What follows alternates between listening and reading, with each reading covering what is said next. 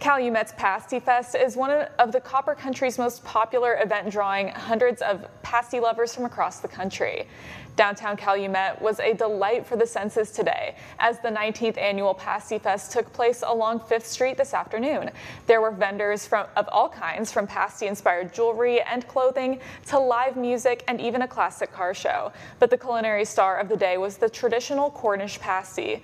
Jonathan Bates, the winner of the pasty eating contest for the second year in a row, devoured 3.5 pasties in 5 minutes. His strategy is quite simple.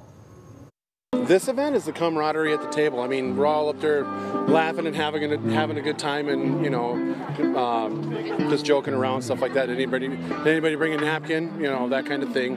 Hey, who's got the ketchup? And it's right in front of us. But it's the camaraderie at the table. But once the timer starts, it's all business after that, and everybody wants to win. For the contest, no ketchup. It's a waste of time.